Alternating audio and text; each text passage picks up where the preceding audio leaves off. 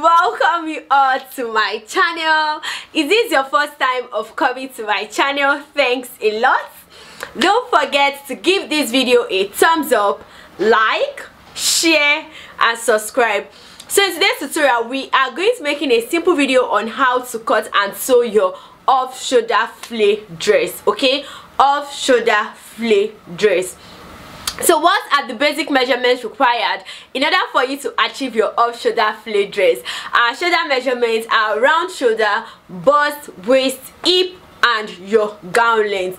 Before then, don't forget to join us on Facebook, TD Designs, on Instagram, TD Designs, and also visit our website. We have amazing fashion illustration on our website, and the link to our website is going to be in the description box below. So what are you waiting for? Click on that button. Okay, we have fashion illustration, fashion topics that are explained in my website. So we have detailed fashion illustration on various fashion topics on my website, and I hope you guys check it out so that you can also learn on that platform. So let's go ahead now and calculate our measurements. So our shoulder measurement is basically like your regular shoulder measurement, and for your round shoulder, what this simply means is that you are basically going to place your tape measure across your shoulder this way. So note that when you are placing your tape measure across your shoulder that is round, ensure that it is not tight, okay? Because if you take your measurement this way, tight this way, you will discover that I can't lift up my arms, right? And I'm sure you don't want to make a dress where you can't really lift up your hand. Like, what is the essence of making the dress? So while you are placing your tape measure across or around your shoulder, please endeavor that it is free enough, like free your tape measure so that you can raise up your hand freely, okay? Free it so that you can raise up your hand freely, compared to when you tight it like this, like you want to tight your chest. So ensure that you free your tape measure while taking your measurement. So for me now, I have 47 inches for my round shoulder. So let's go ahead now and calculate our measurement basically. So our shoulder measurement is 14 divided by 2, we have 7 inches. Our round shoulder is 45 plus 2 inches, we have 47 inches. Our bust is 36 divided by 4 plus 2, we have 11 inches. Our waist is 30 inches. 30 divided by 4 plus 2, we have 9.5 inches. Our hip is 38 divided by 4 plus 2, we have 11.5 inches. So the reason why we have plus 2 is basically your sewing allowance. So your plus 2 simply means your sewing allowance. Now our gown length is 45 inches plus 2 inches for our hemming allowance, we have 37 inches. Another thing you should also take note of when you are cutting your off-shoulder flare dress is, this is off-shoulder, and we said our gown length is 35 plus 2 inches, we have 37 inches. You are also going to take off some measurements, and that will determine where your dress starts from. And also note that the number of inches you take off totally depends on you, okay, and how off you want it to be. So you can go ahead and take away 5 inches, 6 inches. It depends on how deep you want it to be, and wherever you take it up to, that is where your dress is basically going to start from. So if you don't want to really expose your shoulder, you can go ahead and take 3 inches or 4 inches, 5. It depends on you. You can go as deep as 7 inches. It all depends on what you want to achieve at the end of the day. So for me now, I'm going to go ahead with about 5 to 6 inches, and I'm going to explain that how to get that in the cutting part of this tutorial. So you can go ahead now and deduct your 6 inches from this. The reason why I took off 6 inches is because my off shoulder, I am taking away 6 inches, so I'm going to have 31 inches. So these are the basic measurements required in order for you to achieve your off shoulder flare dress. If you have any question in the course of this tutorial, please feel free to drop your questions in the comment area. Please feel free to drop your questions in the comment section, or any topic you want us to make a video on. And don't forget to visit our website, okay, and also check us out on our Facebook page, Instagram page, and all the details are going to be in the description box below. Trainings are available, both online training and physical training, and all the details are going to be in the description box below. So now let's move to the cutting part of this tutorial. So guys, I'm going to be making use of this African print. So the first thing I'm going to do now is to go ahead and fold my fabric, and because what we want to achieve is a flare shape, I'm going to fold my African print to give us a flare shape. Okay, so what we are going to do now is to go ahead and fold this into two. Folded the fabric now into two. The next thing you are going to do is to go ahead and fold it this way to give you a triangle shape. Okay, so you just go ahead and fold it this way. You can see what I did, and this is basically what we have. So I'll go ahead now and straighten this up. Guys, after folding my fabric in a triangle shape, this is what I have. Now the next thing we are going to do now is to go ahead and mark where you are going to have your shoulder measurements, and don't forget that what you have is off shoulder. Now you can see, I don't know if you guys can see the marking of this chalk. I don't know if you guys can see the marking of this chalk because I think like it's not really clear. So I'm going to be using my marker to chalk the back side of this fabric. Note that I am just doing this because I want you guys to see clearly. If you are marking yours, please ensure that you use a chalk to mark yours. Okay, so please don't use like your marker to mark your fabric. I'm just doing this for the sake of this tutorial and so that you guys can also see what I'm doing clearly. So now we want to get our bust measurements. Obviously you are going to place your tape measure where you will have your bust measurements. So our bust measurement is around 11.5 inches. You can see that we don't have it around this part. You can see that you can't find your bust measurement around this point. So you are basically going to move this down until when you find your bust measurements. And also note that the fact that what you have is going to be free, okay, it's not fitted, it's free, so you go ahead and add 4 to 5 inches. It totally depends on how free you want it to be. And actually the beauty of this style is when it's actually free. So I'm just going to go ahead now and mark this point. So at this point now I have 15 inches for my bust. Okay, I have 15 inches for my bust, and this is where I marked my 15 inches. You can see that with this marker is actually very clear, but it's not advisable, please. So now we want to get our length. Our gown length is 35 inches. Because it's off shoulder also, you are going to deduct the number of inches you want off and you mark your length. Okay, the number of inches you want off your off shoulder, and then you mark your length. Note that if you are making use of 5 inches, 6 inches, 7 inches, you are basically going to place it at this point, because this line here automatically means that this is where your dress is starting from. So if you want your off shoulder to be 5 inches away, 6 inches, 7 inches, or 3 inches, you don't want it to be too off, go ahead and place whatever inches you are taking away at this point, which is this line. So at this point now you can see what we have. I'll go ahead and mark my gown length. Okay, so I'll just place my tape measure this way. I'll go ahead and mark my gown length. So this is what we have. Now you place your tape measure also. You have, I'm making use of 6 inches off. So I'll place my tape measure this way at this other side to give me like my flare shape, and then I'll mark what I have. I'll also place it at this point. So I'm basically just placing it to have like my flare shape at this lower side of the dress. So I'll go ahead and connect the lines together. So once I connect the lines together, you can see what we have. So that is for the length of the dress. Now at this point now where you folded your fabric, you discover that this part, all the edges are folded. Okay, this is your center front because all the edges are folded. And at this other part where you have two pieces opened this way and this part is folded, this is where you are going to have your armhole. So don't make a mistake of cutting it at this point. So now you go ahead now and mark your shoulder measurement. So our shoulder measurement now is 7 inches.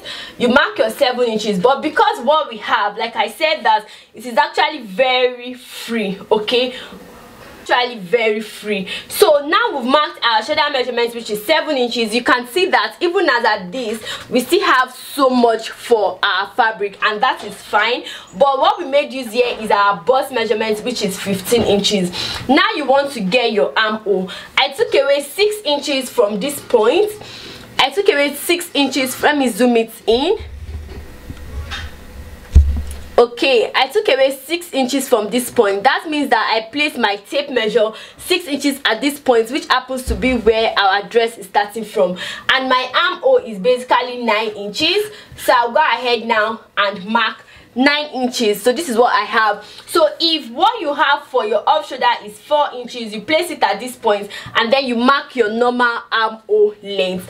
Now you can see that what we have here now for our shoulder is 7 inches. You also go ahead and add as many inches as possible, and note that the number of inches you add will depend on how free your dress is going to be around the shoulder area. So I'll go ahead now and add about 5 inches to it.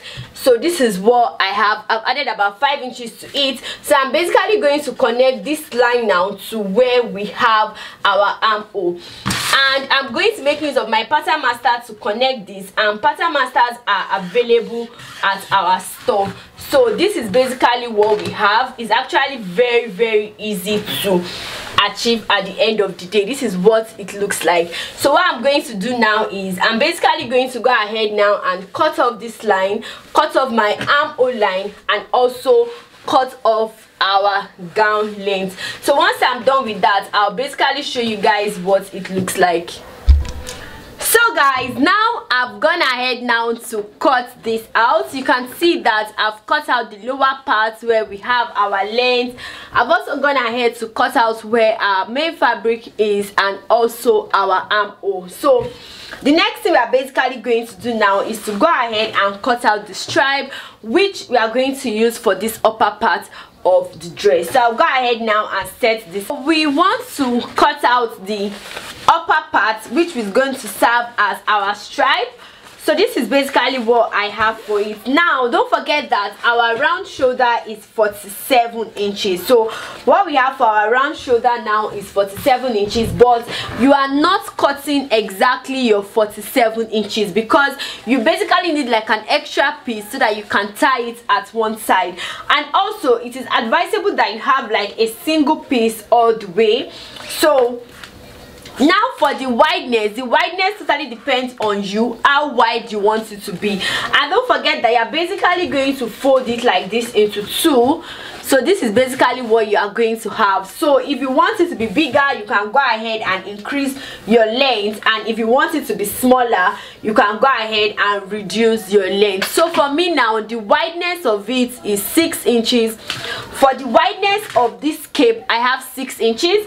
By the time I go ahead and fold it into two, I'm going to have 3 inches this way across my shoulder, and once I stitch about ½ inch, I'm going to have 2 inches across my shoulder, which is actually fine.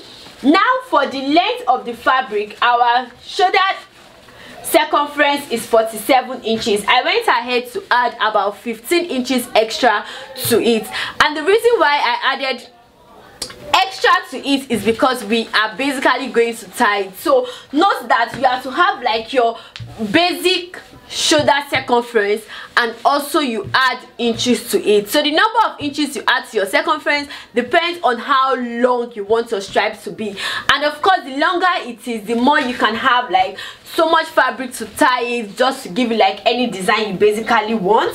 So this is what we are going to have. So the next thing we are going to do now is to couple them up together. The gown, and we have this long piece as our rope.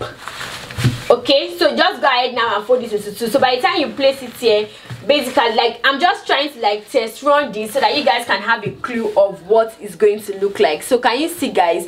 So by the time you place this here, this is what it's going to look like. But the first thing you are going to do now when you want to couple this up is to go ahead and open this into two. Go ahead and open your fabric into two. You are going to have two pieces. open up your fabric, you are going to have 2 pieces, 1 piece for the front block and 1 piece for the back block. So the thing you are going to do, or the first thing you are basically going to do now, is to go ahead and hem your armhole. So go ahead and hem your armhole. You're hemming the 2 armhole on this side and also the 2 armhole on this second side. So once you are done hemming it, and you can basically hem it with either a bias, or you can just fold it and stitch on it. You can just fold it and stitch on it, just to give your armhole like a neat finishing.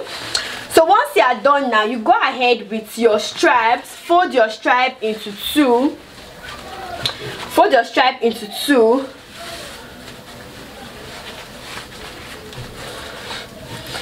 and then you just indicate the midpoint of it. So basically that's just what we want to achieve. You are going to like fold it into 2, and then what you are going to do now is you are basically going to attach your stripe this way. This is your stripe. You want to stitch your stripe now to this piece.